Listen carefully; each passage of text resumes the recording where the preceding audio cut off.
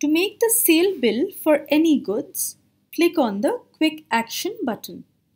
Here, click first on Sales and then on Sales Document. Here, you will get the option of creating different kinds of sales documents.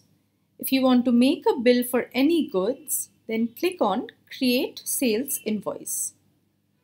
If you're providing any service that is not registered under GST, then you have to pay taxes under reverse charge. If your customer has to pay the taxes instead of you, because that transaction is under reverse charge, then go to Advanced Settings below and click on Reverse Charge. With this, the entire liability shifts to your customer, and this means that you are not paying the tax to the government. To make the bill, you have to fill in all the details. Let's understand the fields one by one. For Invoice ID, write the serial number of the bill. If you have already set the serial number of bills, then click on Set Sequence. Then choose the GSTIN for which you want to make the bill and set a prefix such as INV or 001 and save.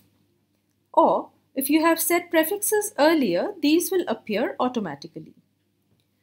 For reference number, add any information relevant to you such as order number, etc.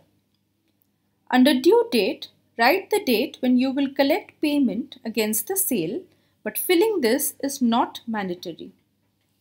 Under customer name, add the name of your customer. If the name is not saved already, then you can add a new customer. Under billing address, the customer's address will be auto-populated. If you want to change this, then click on Edit, and after changing the information, click on Save. For shipping address, insert the address where you will deliver the items. If the shipping address is the same as the billing address, then click here. Do remember that it is not necessary that the shipping and billing addresses will always be identical. They can be different.